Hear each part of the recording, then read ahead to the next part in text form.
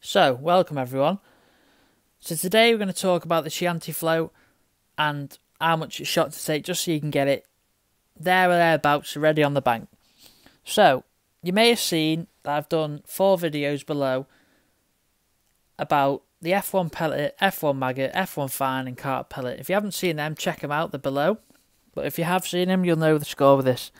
So what I'm going to do is run you through the shotting patterns, which you can get it to. It's not, as I say before, it's not the Bible.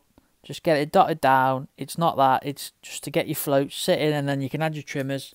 So I've got them in here again. So we're going to start with the 4x10 now. Now this float is probably older than me. I remember when I first started fishing, these were about, and there are always a few. You've got everyone must have one of these in the tackle box, whether it's this style, the new style, the old style. There's a group of people that love this float, and it's easy to see why.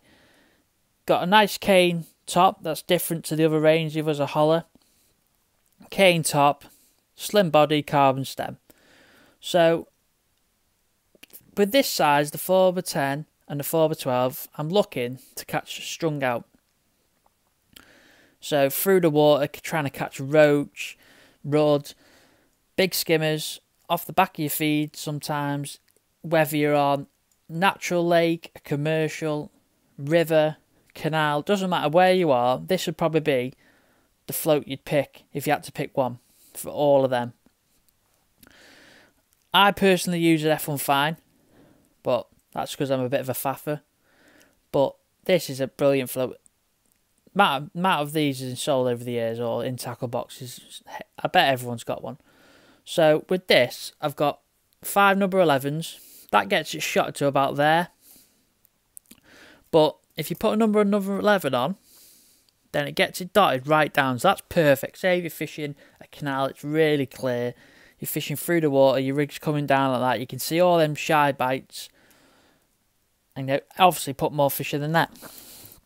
So as I spoke, the 4x12, it's just a slightly bit heavier, but I like that strung out as well. This is what I look to use between 3 and 5 foot, 6 foot maybe if conditions allow.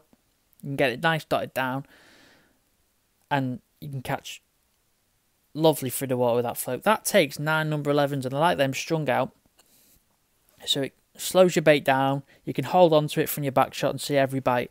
Really nice visible bristles on them. Now,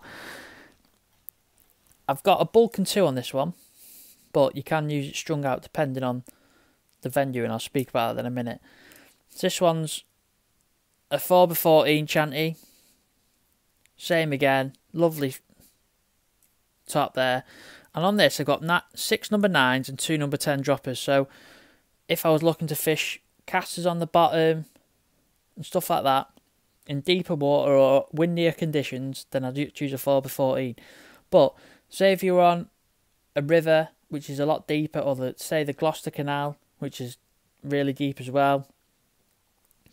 I fished a venue in Ireland years ago on Home International. I used a Chianti then. It was a 4x16 for the short line.